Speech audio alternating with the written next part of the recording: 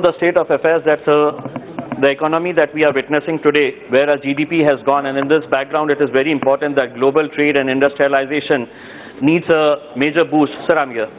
Needs a major boost.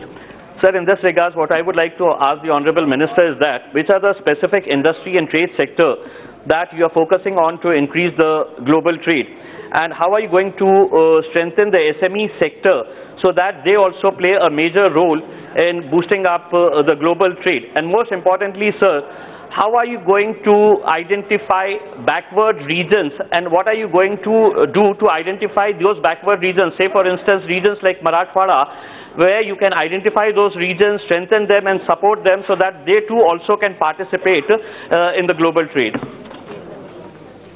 Honorable Speaker, sir, since the original question related to the high-level advisory group, I'll start with the fact that this was a group which was constituted of very high-level experts. Dr. Surjit Bhalla is an eminent economist, our present Foreign Minister Dr. Jaishankar, several people from the legal field, from industry associations, small-scale and medium-scale representatives, and they've come out with a series of suggestions.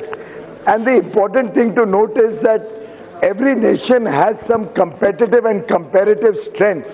That's the original Michael Porter theory, that you cannot do everything yourself. There are certain areas where you have strength. As a nation, you are competitive and you are able to reach out. Gem and jewelry is one sector. There's another question further about it.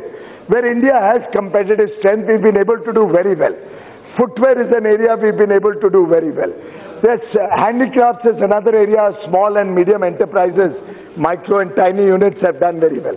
So government is continuously engaged in assessing. In this report also, several sectors have been specifically identified on which the report has given vertical suggestions.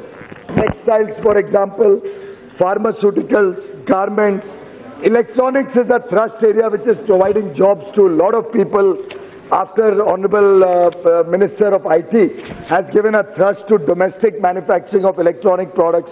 Medical devices is going to be an area of the future because of Ayushman Bharat. Now that more and more people are getting free medical care, we are going to make sure that medical devices and along with that medical electronics comes to India.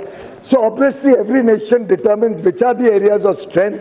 We are focusing on those areas of strength. Government is continuously engaging with stakeholders, with domestic industry, understanding what are their pain points, and while on the one hand we are ensuring that this nation cleans up all the old issues about bad loans in the banks, when we clear up all the old problems, all the accumulated problems, we are also preparing the nation to work with regional value chains, global value chains, engage with the world on equal and reciprocal terms. I can assure the members of the House through you, sir, the government is very conscious that India will have to expand its export basket. The HLAG has given very good suggestions for the country as a whole and for specific sectors, how we can double our exports, and the government is taking action on each one of those suggestions. Case in point being the income tax rates, which the committee had suggested should be brought down to 18%. I'm happy to share with you that the government has brought down the rate to 15% instead of 18% for new domestic manufacturing that is set up.